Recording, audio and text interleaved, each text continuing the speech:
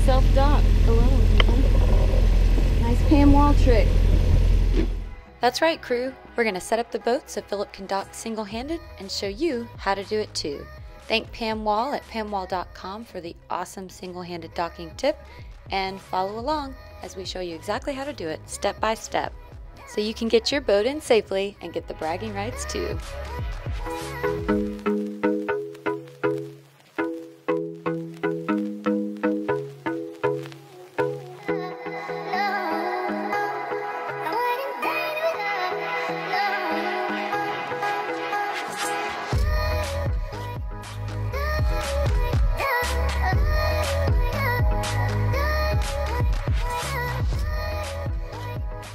Hey guys, so we are going to teach you today a little trick that Pam Wall taught us about how to dock single-handedly. We've just got you, yourself, and you. Want to make a big long loop? Yeah, with a snatch block. First step is to make a big elongated loop with a dock line. I usually just tie the bitter end through the looped end with a bowline. Okay, to make your long continuous loop, I usually just take the looped end of a dock line, and then I've got the bitter end here, and I'm going to connect them with a bowline. And here's what we get a bowline instruction if you'd like that too. So you turn your long end, here's your short end, long end, you do an inner loop like this, and it's got to be come up and crossed over on the loop.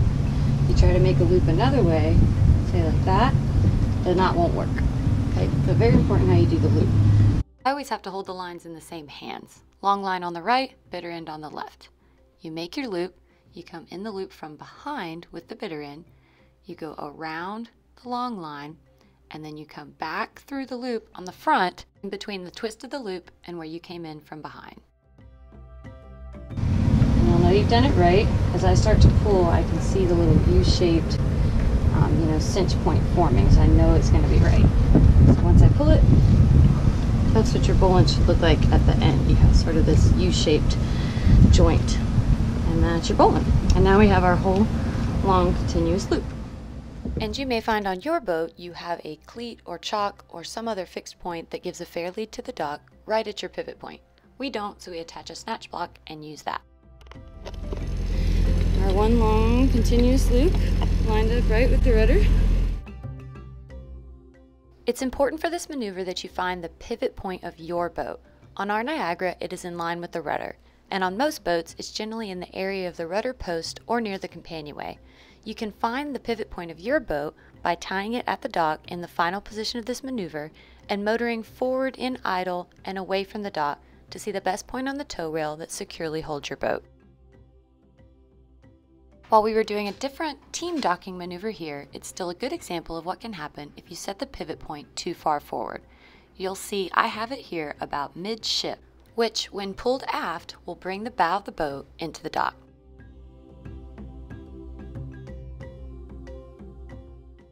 When resistance is applied to a pivot point that's too far forward, it brings the bow of the boat into the dock.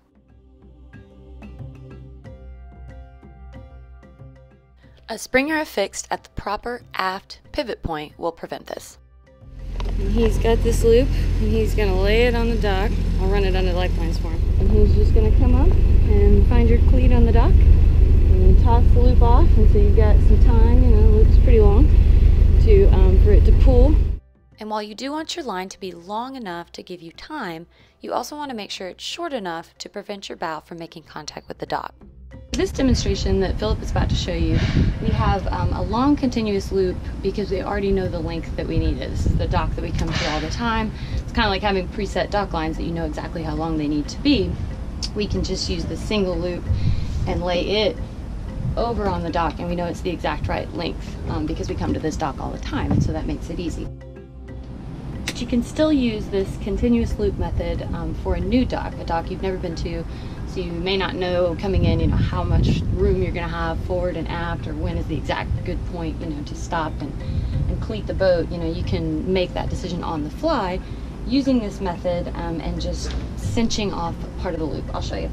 So if I'm coming into a new dock, and I don't know that the long continuous loop is going to be the right length, I can keep a part of it here for easy grabbing so that I can make a determination as to the length of the dock line. I'll show you. So rather than just throwing it all off like that, where it'd be kind of hard to get back to, I'm just gonna hold a piece back for my own use right there. And now I'll throw my dock line over, catch my cleat, come back to the helm here so I'm in control. I am in forward idle, but you know, I've got the wheel if I need it. And now I've got this extra bit of line where I can keep easing up if I need. If I need it shorter, throw a few on the winch, you know, and I can pull it tight. And then when I'm ready to stop the boat, throw it in like that and stop the boat whenever I want to. So it gives you, even though you have a long continuous loop, you don't have to wait the whole length of the loop. If you come to a new dock or there's an obstruction that you didn't expect, you can stop the boat short of the length of the continuous loop. And as he's going forward and then that line catches, he steers away from it so that the boat is trying to go outward but being pulled back. As Philip is nearing the dock, he has the boat in forward idle and he steers the nose just slightly away from the dock. There we go. So I've got the dock line. I'm just going to jump off and do nothing primarily.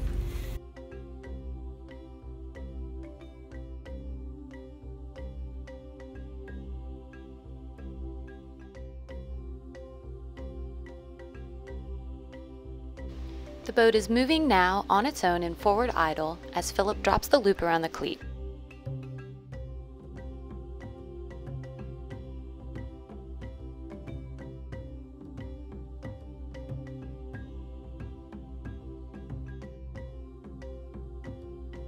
We'll see. I'm not doing anything yet. Just holding a line, not doing anything. Getting pretty close to the dock. There he goes. Once the line catches, Philip will steer away from the dock here to port to counterbalance the force of the line.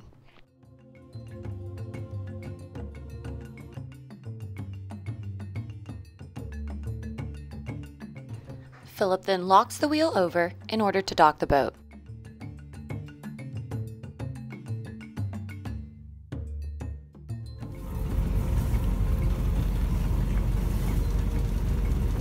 And he has just kissed the dock. Idling in forward with the wheel locked away from the dock, the boat is now held secure with only one line, and the captain can now freely step off to tie other lines as needed. His dock single-handedly. Honey, proud of you. So you leave the engine running, he's got it locked over to port. All locked? You mean, did you lock the wheel? Or? Yeah, the wheel's locked right now and it's in forward, so it's just using it's just in this kind of pushing against itself, working against this. Where it is, and now I can get off the boat, check other lines. Stern line, get it all where it needs to go, and all Everything is safe and boat's not moving. hot feet, that's it. The hot feet, well, get out of there. Pretty cool, huh, guys? Hope that helps you out. And thank you, Pam Wall, for the tips. Extra shout out to Pam Wall here, who not only taught us this trick, but was also critical in helping with the editing of this video to make sure I accurately covered the pivot point, which is crucial, and the extra tip of shortening the dock line if you need to, so it gives you options while you're docking. From my How to Get Your Wife to Go Cruising video and just talking to a lot of people that are just now getting into cruising, very new to it, I know docking can be one of the most stressful things when you leave the dock and come back to the dock and your boat is coming closer and closer to destruction. It's definitely a scary moment, and I hope this is a tip that gives you a lot of control, you feel like, a lot of very slow, methodical movements that allow you to come into the dock safely without jumping, screaming, yelling, any danger to you or the boat. So thank you, Pam Wall, for helping me with this, and I hope you all have found it helpful, those of you looking to go cruising. Now you've got a way to dock the boat all by yourself. No yelling. Docking fights ruin marriages. If you've been enjoying the how-to series, give us a thumbs up and check out all the other cool content on HaveWindWillTravel.com.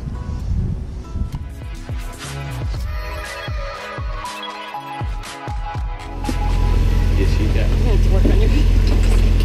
Alright, I didn't know I was gonna have to get on video personality to do it. I thought we were just going to video it and you were going to overlay what it. you're doing.